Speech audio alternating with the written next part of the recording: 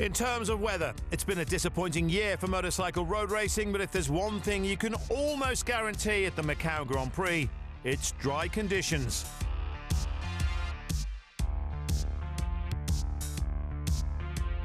Riders from all over the globe have been attracted to this small corner of China to pit their skills against one another. It's been going on for half a century, and some know this place better than others.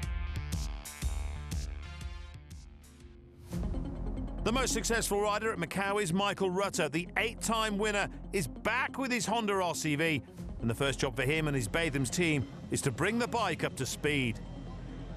There isn't a great deal we can do, but electronics wise, been trying to get in there to like open it up so it doesn't, the traction doesn't come in as much. So hopefully that'll work. But until we really get around MACAU, we can't tell that. We've tried it at Brands Hatch, it seemed to work, but here's a completely different surface and whatever. So hopefully it'll work. And we tried different geometry with the bike before. Basically, we just rode it like it came, which was good, you know. But we always got to try and improve. Once again, Rutter's joined in the Bathams team by British Superbike star Peter Hickman. He's had a great year on the roads. TT wins, plus breaking the lap record at the Ulster Grand Prix. He's won 3 of the last 4 MACAU Grand Prix. Yeah, me and Michael get on really, really well with Michael. He's a real good guy. Here he is, talk of the devil. Blasted everyone's ears out with that RCV, but yeah, I was waiting for it. He's a real good guy to be a teammate with. We get on really well. He's got a good dry sense of humour, which I like. David Johnson joins the PBM Ducati team for this event. He's had a good year on the roads, but is currently without a ride for next season.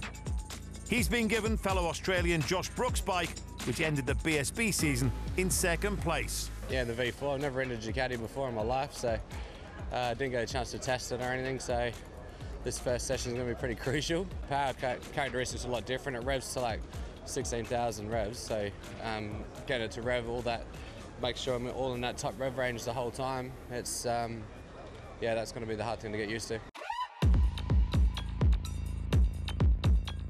It's a similar story for his teammate John McGuinness. He's no stranger to Ducati, but this is the first time he'll have ridden Scott Redding's bike, which recently claimed the British Superbike Championship title.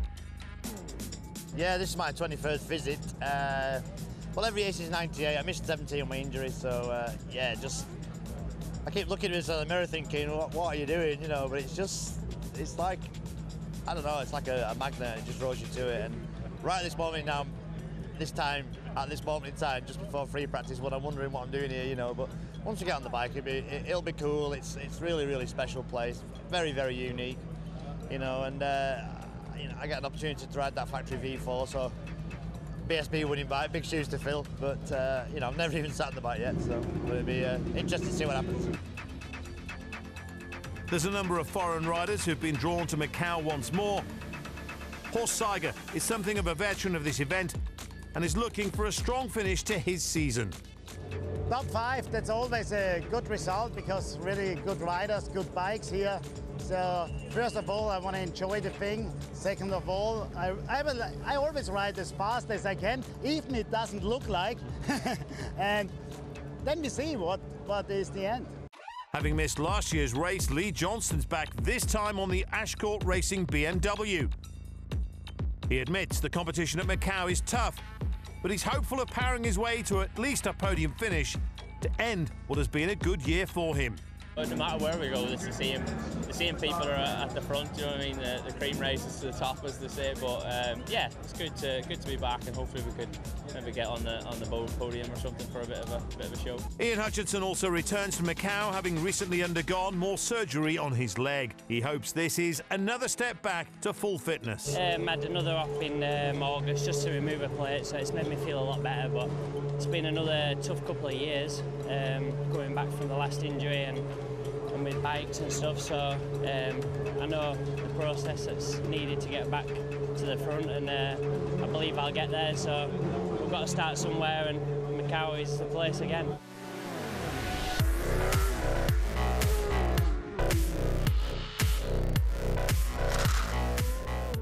MACAU's the final stop in the inaugural Metzler King of the Road series. Beginning at the Cookstown 100 in April, the competition has involved a number of televised race meetings across the British Isles, including a number of prominent events in Northern Ireland and the Isle of Man, as well as the Scarborough Gold Cup in England. The year ends here in the Far East, and with no Dean Harrison at MACAU, this year the Metzler King of the Roads has already been decided. Derek Shields is the inaugural champion. Only Harrison could have taken the title had he been here, although both Michael Sweeney and Peter Hickman are at MACAU. Delighted with the way the season went, you know. Burroughs, RK Engineering Racing, you know, we had a decent run, we got a few wins, you know. Had a couple of challenging races as well, but that's all part of the enjoyment of it, you know. Put on a bit of a show and yeah, happy out. Guy Martin once said there are only two walls to worry about at MACAU, the one on the left and the one on the right. This is a street circuit like no other in terms of motorcycle racing. No hedges or fences, it's Armco all the way around on both sides of the track. The only part of runoff is at the famous Lisboa turn, so there really is no margin for error. Making a mistake at MACAU really isn't an option. The circuit is effectively in two parts. From Fisherman's Bend down to Lisboa is long, fast straights, and then the rest of the track twists and turns as it rises and drops back down again with few overtaking opportunities. However, the race still manages to provide many thrills and hopefully not too many spills.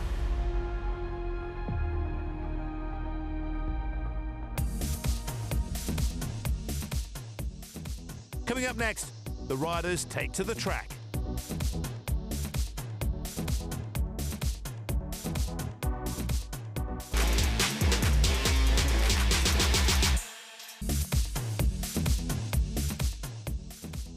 The sun is shining as the countdown to the MACAU Grand Prix continues. Peter Hickman put his marker down by posting the quickest time in the first of two qualifying sessions.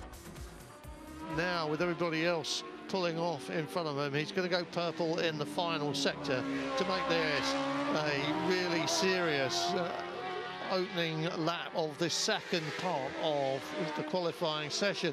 No purple for Peter Hickman in the final sector, unfortunately, but purple for the time, and he goes down into another bracket, 2:25.1. Hickman's was the time to beat as the second and final session got underway, and there it remained until Michael Rutter tried to better it on the final lap. All good to go. We've got less than a minute on the clock. There are no more chances for Michael Rutter. He's improved, but he hasn't gone purple. 24 and then 44 for Sector 1 and Sector 2. He really needs purples to get in front of Dave O'Johnson, I think. So this may well not do Michael Rutter for Michael Rutter what he wanted it to do.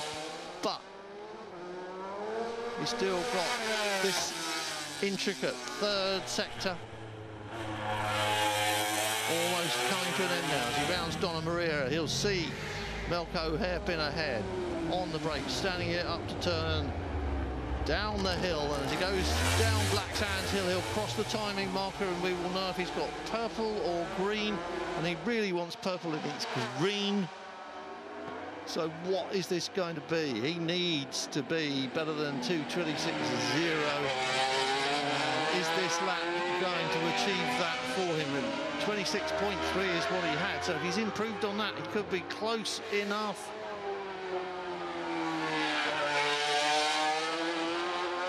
Checkered flag is waving. The session is at an end. Peter Hickman is on pole position. Oh, but only just Michael Rutter, astonishingly, 2:25.382. Michael Rutter gets into the 25s, and he comes within a couple of tenths of Peter Hickman. Although Peter Hickman was in the pits and watching that lap of Michael Rutter's was faster than it looked.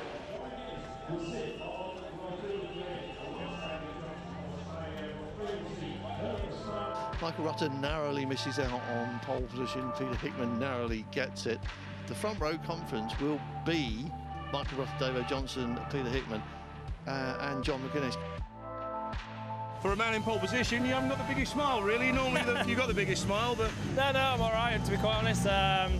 Just thinking, trying to think. We used one tyre for the whole session. We didn't chuck any cues in or anything like that, so it was just the one race tyre. That's what I'm trying to think what I want to, make the race as fast and as long as possible for me. So, I'm quite happy, to be honest. I mean, I did a 26.0 or something on lap 12, which is the last lap of the race it will be. Most of the riders aren't that much faster than that with Q tyres, so we should, we're in a good place. That was some lap, and John McGuinness almost got in the way. Yeah, it's hard around here, a few people in qualifying, they don't realise you're coming up behind them, and I had my first tyre, I was on a real good time, and yeah, I just got caught out with someone. Then John on the last lap, and then before that I had to wait for a big gap, so I had to virtually stop going on to the start and finish. I lost a couple of tenths there, but to be second, I'm more than happy though. Peter's first, it's brilliant for Bathams and MGM. So we can be all smiling. Hopefully he'll share the money with me. John, happy with your lot? Yeah, I got nabbed off the front row, didn't I, at the 12th hour, but, I shouldn't be disappointed. I've not done much riding this year. These boys have been riding week in, week out, so I think, where I ended up is, they might take notice again now. I can still do it, it's I had a good, real good consistent pace on my race tyre on. There was a lot of qualifiers getting flicked in there at the end, and I missed my window on my quali at the end. I was a bit late putting it in, but bike's good, team's good. They're all gelling, we're all happy. I was Birdie's first ever rider in 1996, so we've always had that relationship. My 21st MACAU, we're in the mix, and what will be tomorrow, and I can go to bed proud that we're running at the sharp end. You might have tested your friendship with Michael Rutter on that last lap. Yeah, why did I hold him up or something? Almost, out of Fisherman's. Yeah, well, I didn't know he was coming, and I was trying to find some space myself because I had a qualifier on, so it's difficult. It's a difficult situation to... tough. You have all the luck here anyway. Did I get your way? No, I didn't. I would never do that to anybody around here. No, it's a long way around. It's a long lap, and it's frustrating when you get balked right at the last bit. But I was looking for space for one go on my cue, and it didn't happen for me. I missed it by a few seconds, so a little bit disappointed. But on the same hand, I'm riding probably as good as I've ever done, so it's a positive.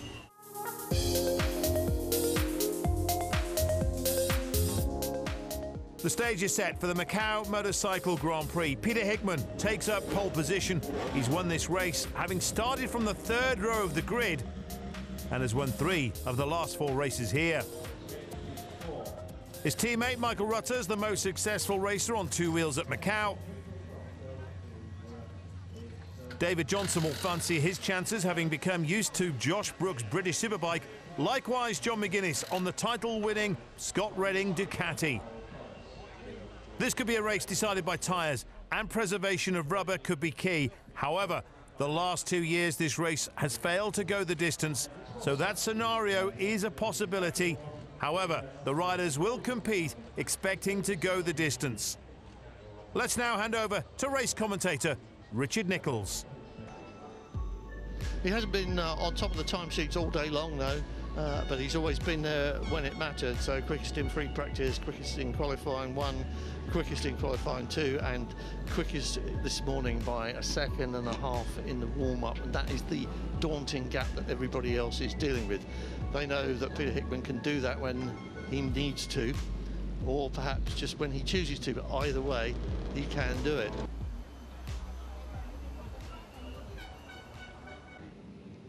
Green flag showing that the grid is properly formed, and they are now under starters' orders, and we wait for all the lights to send them on their way, and they are off. 53rd MACAU Motorcycle Grand Prix is underway.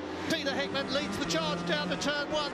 It's Peter Hickman into turn 1 already with a little bit of a gap. Hickman's got his head down and he's going really hard. He's got Michael Rutter behind him. Lee Johnston's made a storming start and is in 3rd place. Davo Johnson behind him in 4th as they go through Mandarin, close to the Armco, and on down braking has been tested here. A lot of people have been up the escape road, so they should know where the braking markers are. Hickman, Rutter, Johnson, nipped past Lee Johnston, going round the right-hander, under the bridge, turn right and up San Francisco Hill.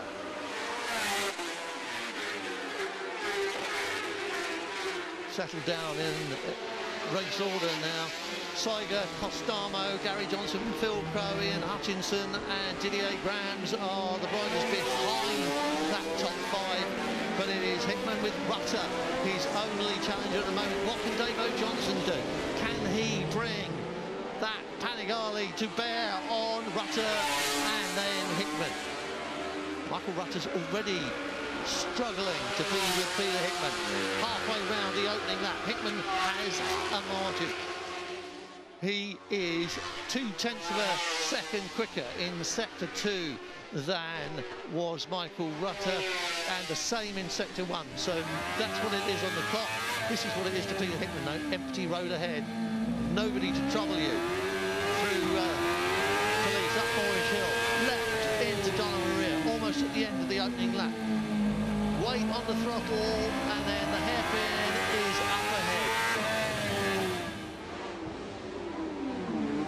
Hickman, Rutter, Johnson, Lee Johnson.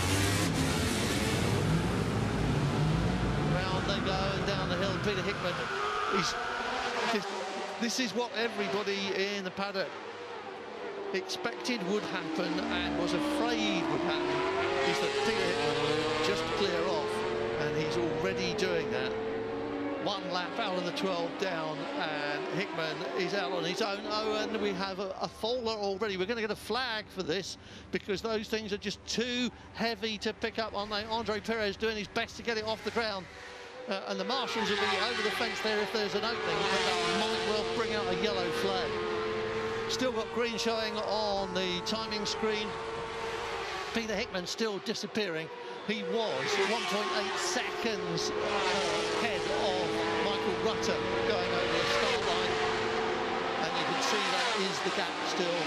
Behind that, Davo Johnson, Lee Johnston, Horst Seiger, Davy Toll, Gary Johnson and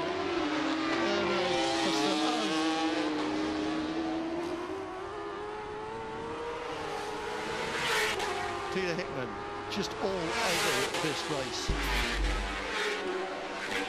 Are we going to see a replay of Andre Perez? Yeah.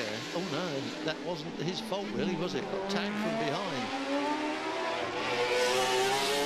It is a very tricky little corner, that MACAU hairpin. There's a step there as much as anything else. It's not just a corner, it's a shelf. And it's so easy to get it wrong. But what happens when you do get it wrong is that, what you just saw. There's almost no coming back from an error there or an incident there. It's slow, so it's nice and gentle, but it's a very tricky corner. Peter Hickman not having a tricky time anywhere. Once again, purple on sector 1 and sector 2 of this lap. He was 1.8 seconds clear of Michael Rutter, but already Peter Hickman absolutely beating that rear tyre. Absolute confidence in the bike and the tyre at the moment, but is it going to last the distance? Is he going to use it all up?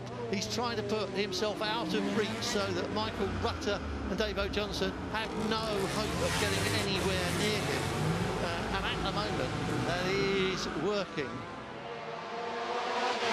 He's got Johnson and Lee Johnson right behind him, so that's all looking very good. But the gap is growing.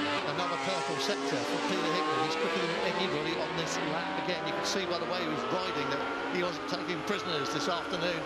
And if he can get the kind of lead that he appears to be building at the moment without destroying that rear tyre, they won't be able to catch him before the end of the race, and he'll be able to cruise home waving.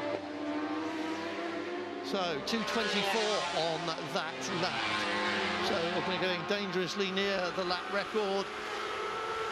And the gap is 4.4 seconds to Michael Rutter. 4.4 seconds in 2 laps. Peter Hickman is on fire once again. And no one has an answer. Nobody. Not Michael Rutter, not Davo Johnson. closest thing to a challenge at the moment. That little trio there are the people chasing Peter Hickman, and behind Lee Johnston you see Horst Tiger, David Todd and Gary Johnson.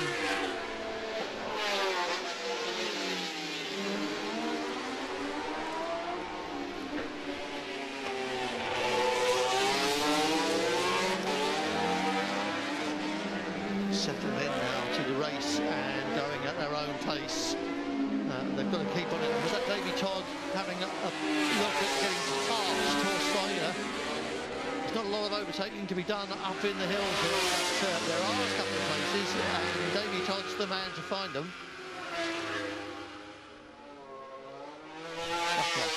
Johnson and Johnston.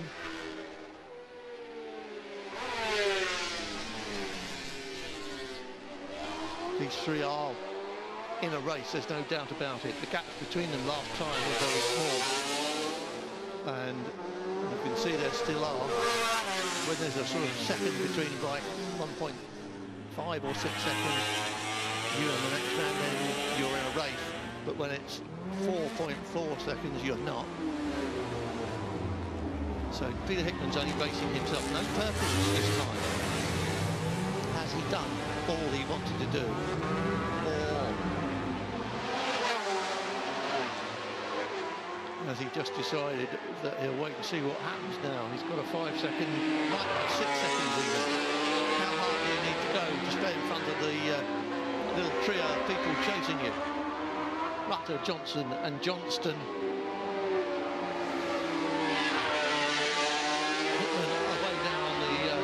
Finish straight before they even get here. And what is the gap this time? 7.2 seconds. He's done it again on that lap. So Peter Hickman just piling it on. He's 7 seconds clear. Davo Johnson is right up on Michael Rutter's tail now. That was gap was a second going over the line, but the speed of that Ducati on the straight has brought him right up into contention. Lee Johnston is with him. Davey Todd, as we saw, has got past Horst Tiger and is working his way up towards this little group of people. Gary Johnson, Ian Hutchinson in 8th place. That is a result for Ian Hutchinson. And 9th for Costamo. That's a result for him. Derek Shields, an excellent 10th. We're pleased with that. John Burrows and the Suzuki team will be over the moon with that. But it isn't over yet. It's a 12-lap race.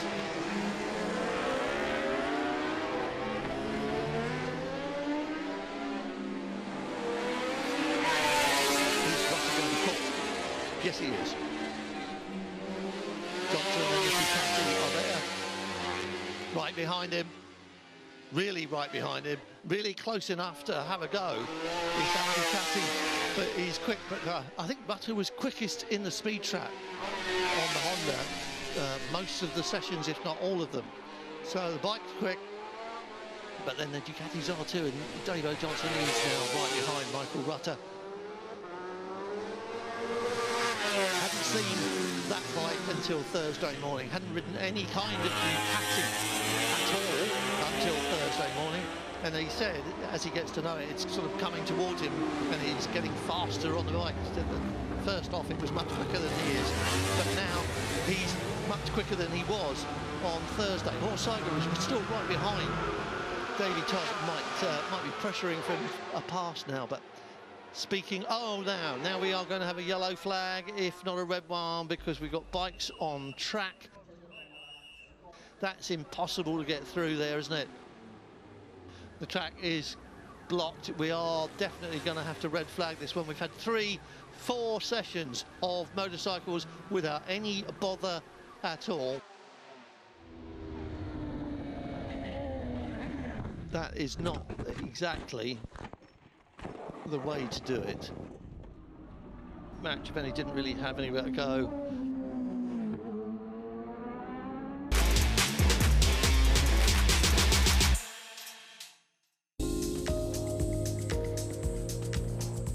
Here is the grid as it is now, I hope. Yes, it is. So Hickman, Rutter, Johnson, Lee Johnston, Davey Todd, as we saw, and Horst Tiger.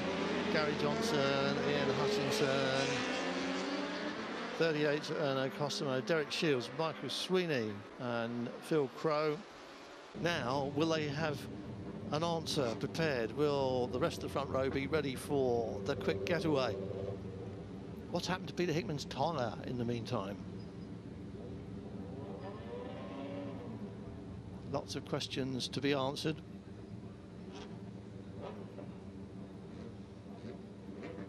And the green flag at the back. Once again, we've got a grid formed up and ready to go. And for the second time of asking, the MACAU Motorcycle Grand Prix is underway. Hickman this time doesn't get the drop on everybody else, and it's Rutter who leads into turn 1. So Michael Rutter had a plan of his own, and it's Michael Rutter who heads the field through turn 1 with Hickman looking over his shoulder. Davey Todd is right up into third place. David Johnson is in fourth. Lee Johnson is behind him. Ooh, that was crafty from Michael Rutter, but Hickman is trying to late break him into Lisboa. Rutter gets his foot down, got the line, takes track position. Michael Rutter leads Peter Hickman round the turn and up into the faraway hills. Now, Michael Rutter's going to be a very hard man to pass up here. This top little group isn't going to do a lot of chopping and changing. There aren't too many places here for two bikes to go side by side. So, Davey Todd, brilliant getaway. Michael Rutter was absolutely ready for Peter Hickman. And now all he's going to do is keep him behind him for the next 8 laps. Well, 7.5. So it should be easy, right? Mr. Smooth and stylish Michael Rutter. Always a pleasure to get an onboard view of Michael Rutter at work. And always nice to hear that Honda battling away.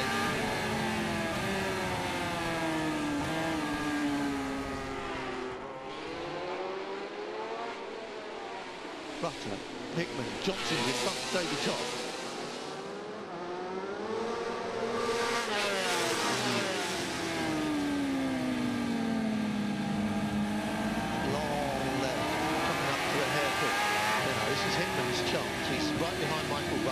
As they go down Black Hill, they're prepared for the blast that goes all the way to Lisboa. There's a couple of little corners in the way to interfere with things, but basically this is full throttle territory and there's a lot of it. And it's a good place for a good bike to use its power and get past. Michael Rutter not as far in front of Peter Hickman now as Hickman was in front of Rutter at the end of the first lap of the first start. So you can see that Michael Rutter hasn't been able to get the drop on Hickman in lap 1 as Hickman was, but now we'll find out if he's got the power to keep Peter Hickman behind him in the slipstream. Rutter, Hickman, Davey Johnson, Davey Todd, Lee Johnston, and it's still Michael Rutter. This is what we were talking about, the afternoon sun now is dropping down lower, it's right in their eyes. This could well be an issue. Peter Hickman on the inside, is he going to do it this time? It looks like he's got this one done. He's got Michael Rutter nicely tucked up, and that's Hickman through. Rutter second. David Johnson is third. Davey Todd, is that Davey Todd or Lee Johnston behind? It's swapping places, it's Davey Todd.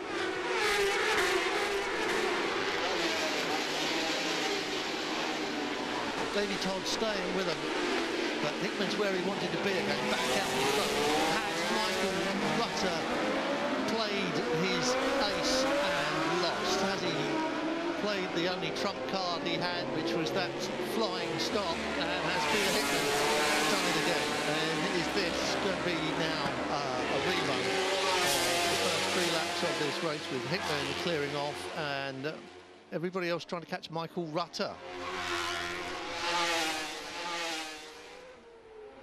Look at Hickman. You can see already he's further in front of Michael Rutter than Rutter was at the end of the opening lap. So the gap between them was 0.2 of a second. Rutter in front of Hickman. Oh no, and it's happened again. That's another red flag. This is where the touring cars and the Formula 3 cars have all of their mishaps. and I can promise you that we will not be restarting this race this evening. The red flag is out, riders on their way back into pit lane, and at this point in time the only thing that we can be absolutely certain of is that there'll be no more racing here this evening.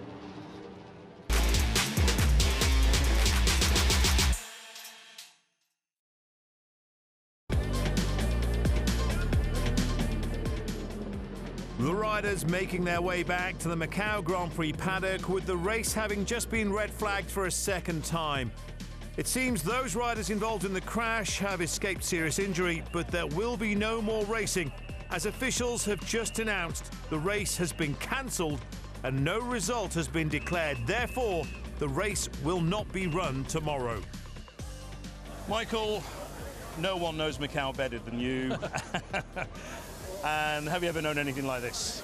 No, we've just been told basically. I think that's they've scrapped it. A bit of a shame for Pete, because you know he deserved it, and Bathams and MGM, all the money everyone's put in, and all the other teams. You know, even if it just did that first part of the race, you know, Pete was away with it. You know, I'll be happy to get second as well, and you know, it was a bit of a result, but I can't understand why they've done that. First of all, a reaction to what's been going on. Yeah, well, first thing is obviously we hope everyone's all right. I've seen a couple of the guys have literally just come back in now just before we started speaking, but I don't know how they all are. I really hope they are okay. Apart from that, obviously big shame that it's you know, we got red flagged twice. I'm guessing you would have come back tomorrow, would you? Yeah, I mean, I can't see how they can just call it a non-event. You know, we've just travelled halfway around the world for nothing now. You know, there's been a lot of money spent, a lot of sponsors have put a lot of money in, and there's a lot of investment here.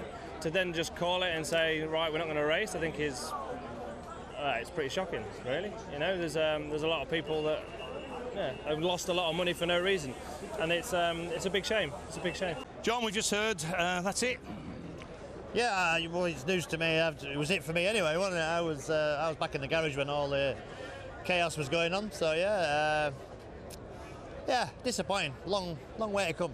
Long way halfway around the world for a DNF and for a no result. But at this moment in time, you just got to hope the boys that are upside down are all right. You know. Let's talk about the positives then. That first race, the first 4 laps. Yeah. You could stay with Peter, and then you had Dave O'Johnson coming in as well. Yeah, Pete went. He had a brilliant start. I tried to get on with him a bit. His lines were so fast. Like the Honda's a bit slow on turning over the top, and basically he just cleared off. And I thought, right, I'm going to be on my own here a bit. And I see my pit board, I think +1, and I thought they're not far behind. And I just thought I've just got to keep the tyre, and it's a long race, and just keeping that second position. And then obviously just the red flag came out, and that was the end of that.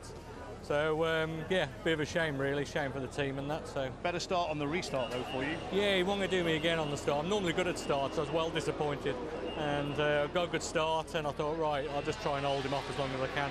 Trouble is the light's going down, and when you're doing like 180 mile an hour at the end of the straight there, and you can't see any of the braking mark, it's just like sun, and I braked miles too early, I thought, but I just wasn't sure. So yeah, he come flying past, and obviously the red flag came out again, but yeah, it's just a bit of a shame for all this practice we've done, and everyone's put a great effort, all the bikes look good, and yeah, another, you know, one of those things. So that first 4 laps was so sweet for you. Yeah, you know, I've said all weekend, I've been really comfortable. I'm riding well within myself. The bike's working absolutely awesome. The team's working awesome. You know, I'm not saying it's easy, but you know, I feel like I'm in a really comfortable place that I can just do my own thing, and I seem to be a lot faster than everyone else. So when things work that nice, it's really nice, you know. But again, that just makes this whole ending even worse. You had a little bit of work to do on the restart. A little bit. Michael had a slightly better start than me in the second one. It was close. There was only kind of a metre in it, but I was quite happy to follow him and listen to the RCV for a lap, really, to be quite honest. And then I thought, right, again, we didn't know how the race was going to pan out, so I just thought I'd sneak through at Lisboa on lap 2, and then obviously got red flagged again. So was that your plan? Was that what you were thinking as you were coming round? I'll have a go at Lisboa if the opportunity arises? Yeah, if the opportunity arises, you never really know. I mean, Michael's pretty much the king of last of the late breakers, so he's quite hard to outbrake normally. But the sun was really low, and I know we were all kind of struggling to see our braking markers, so I think I managed to kind of take him by surprise a little bit there when he braked probably a little bit earlier than he wanted to, but all good. That was some MACAU, wasn't it? Oh man, it's yeah, I was really up for that, like especially that first start. Like I was starting to get into a rhythm, and I could see me and Michael were going to have a good dig dong. Michael was looking worried. Was he? I think so, yeah. He was looking worried, I think. Yeah, it was. I mean, I felt really, really good. Yeah, every time I rode the bike, it felt better and better, and I was getting better, learning more about the bike. And yeah, then obviously the red flag, and safety's paramount, obviously, and we're all mates here, so I want to make sure everyone's okay. And then the restart, and it happened again. So yeah, I wish it could go again because I felt so good, and I just knew that I was going to be on the podium. Like, it was no doubt in my mind. So it was yeah, a bit disappointing, bit of a bad ending to it. Those first 4 laps, was everything just coming towards you then, was it, or did you just have not as good a start as you'd hoped for? I got a real bad start, yeah. I've got to learn how to get this thing off the line. Hopefully I'll ride it again. Birdie's pretty happy, so maybe I will be riding it again, hopefully. Fingers crossed. But yeah, just got a crappy start, and then a couple of boys passed me, so I had to dive bomb Lee in the Lisboa in the first bit, and then just caught. And then I already lost a bit to Michael, and then I caught him, and then I started getting comfortable. So yeah, but it wasn't to be, unfortunately. That's how it is sometimes. But Davey Todd went past you on the restart, didn't he? Yeah, another crappy start. So and that was actually better than the first start. So it was. Yeah, but I knew what I could do. Like, I was comfortable with the bike, so I just passed him, and then I could hear the guys behind. So it was my plan was just to sort of sit there, do the same thing, and go away and sort of gap the rest of the field, and then have a pop at the end on Michael. That was my plan, but obviously for that to happen, it would have had to be a full race, and it wasn't to be, unfortunately. And what was the problem with your bike? If I knew that, I'd tell you. I think it's a modern day fault with these modern complicated bikes. You know, the boys are scratching their head. We don't know what's wrong with it. It's like a fueling problem. When you accelerate, it stops. You know, so there's like it feels like we're on an old 2-stroke and it was vacuuming. You know, it's not getting any fuel. So yeah, we tried some things on after the sighting lap. Warm lap, it was the same, so I had no choice but to stop. But yeah, disappointing. Because if there was one race that you really wanted to race this year, it's been this one, I would imagine, because of the bike that was between your legs. You know, I sort of tried everything. You know, I've been to hell and back with my leg.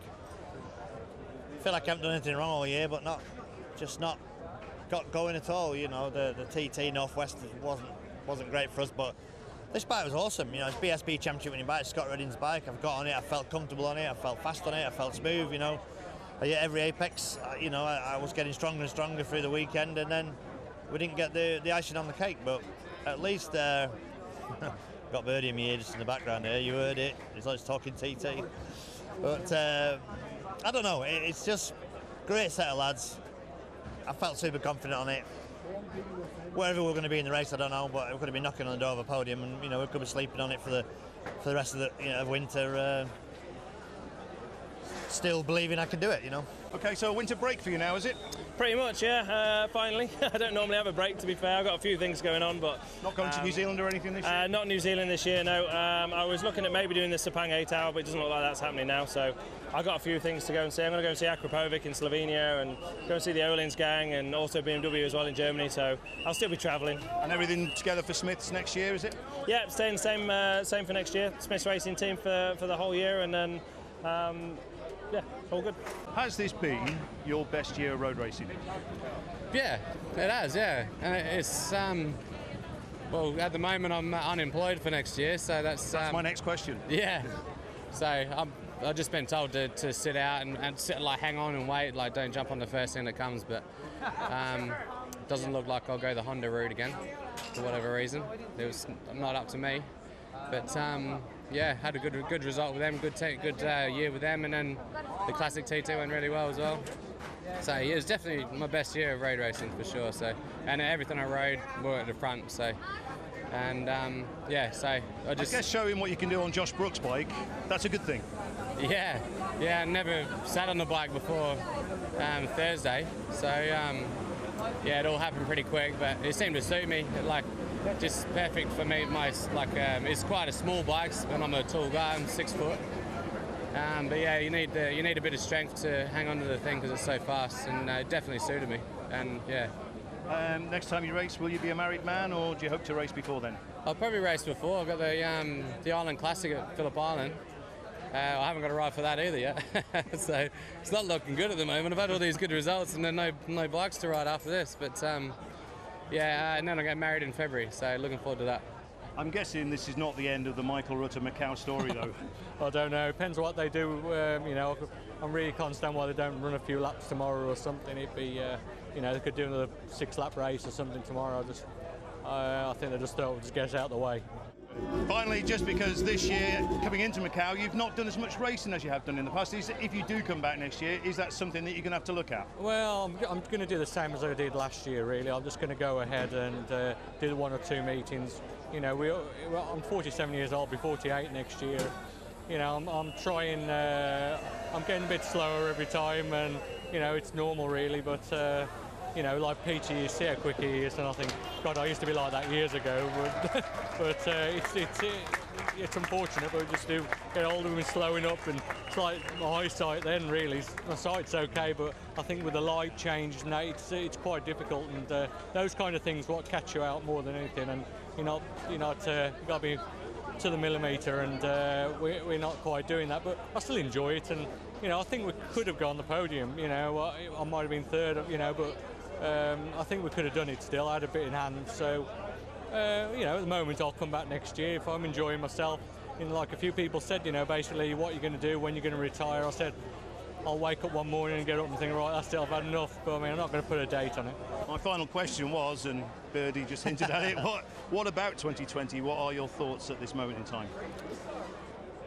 Do you know, I'm all over the place at the minute. You know, I have to be totally honest with my hand on my heart. I'm still, you know, I still work for Stuart Garner with Norton, so you know, we've got to just knock our heads together really and make a plan and see where we want to be. See if Stuart wants to go racing again or what he wants to do. But I don't know. Definitely open for negotiations. I mean, my first ever TT win was with well, my first ever TT race was with Paul in 1996. My first ever win was with Paul in 1999, so you know, I know the team, I know the guys, and you know, I'd love to do something with them in the future. But you know, we're a long way from home. We're sat in the sun, well, red hot weather in China. Disastrous race for everybody. You know, it doesn't make us look good at all whatsoever there. I mean, I know it's nobody's fault, but you know, just let's get back home and you know, riding there in that sweet spot at the sharp end just makes me realise how much I love racing bikes and how much I want to still do it. You know, I look at myself in the mirror and my eyes are baggy and I'm 47 and I'm thinking to myself, what are you doing, you know? And I just, getting the leathers on and getting on the bike's the special bit, and you know, long may it continue, I think. Whatever happens, you will be on a bike next year. Put me under pressure now, Dave. Yes, I will. Well, we hope that's the case. Having declared the result null and void because 3 laps of the rerun were not completed, officials reversed their decision with victory awarded to Rutter at the end of the 1 completed lap. Peter Hickman is second, with David Johnson third. With the circuit having reopened to traffic, there was no time for a podium ceremony.